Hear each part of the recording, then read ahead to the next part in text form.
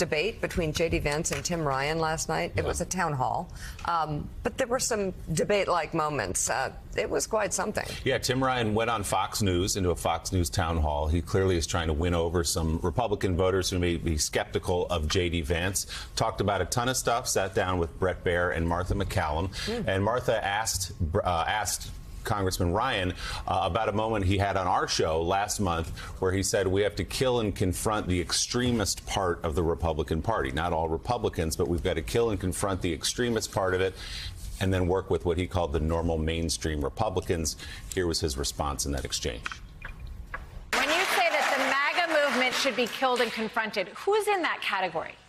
The guys who stormed the Capitol on January 6th, they are the lead. They're the leaders. This is what I'm saying. They stormed the Capitol on January 6th. They beat up 140 police officers, killed one. Okay, they killed one. We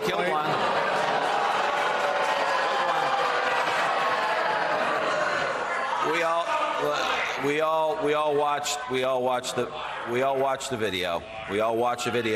And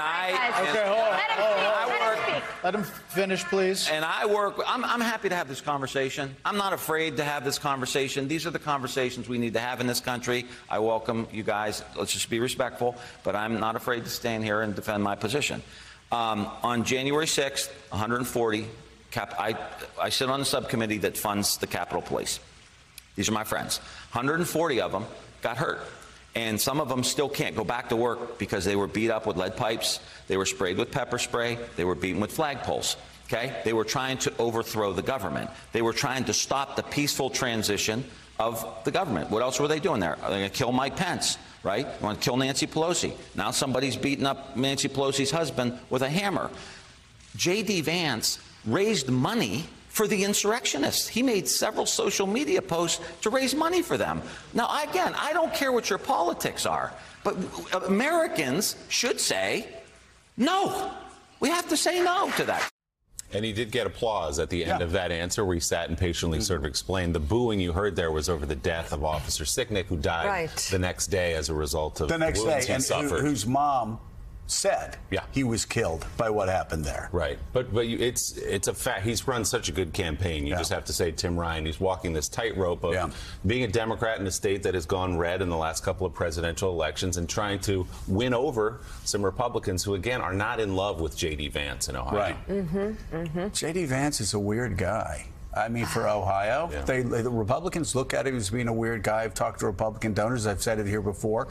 Republicans say he's the worst candidate they've ever seen at that level. He's the laziest candidate. He's disinterested.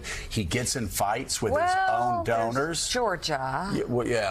But they like him in Georgia. But they like him in Georgia. J.D. Vance, unlike Herschel, J.D. Vance never won a Heisman Trophy in the national championship. And let me just tell you, in Ohio or in Georgia, that would go a long way. That, as Robert Frost would say, has made all the difference. But J.D. Vance is a weird guy. Like, he's a venture capitalist. He wrote his book.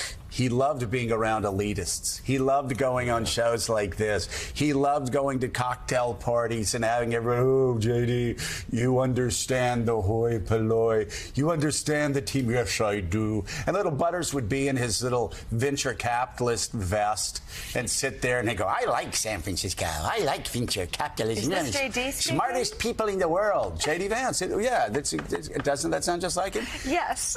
So there is this weird disconnect between that guy that Peter Thiel has placed in the heartland, a guy who got rich by mocking his own people and making them look like zombies.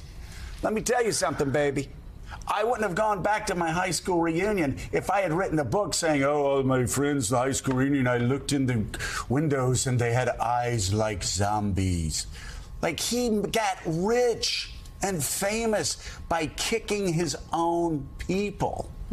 So, yeah, I don't know that that's a winning formula, but I will say that we've known Tim Ryan for a long time. He's really grown in this campaign. He was good, but he was not that good. He's found his center. He knows. He's run about as good of a campaign as I think I have seen on this level. Democrats across the nation say that Ryan's run as good of a campaign as one could run in Ohio, a state that has dramatically trended red, a state that most Democrats didn't think was even in play this time around, a state at this moment National Democrats still not funding.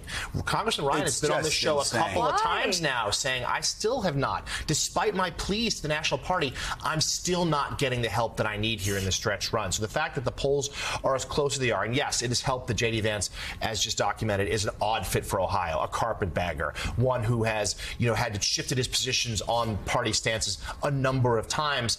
This is one Democrats, they hope Ryan get across the finish line. Polls have him just down, but regardless of the effort, he has run a remarkable campaign in a very difficult state.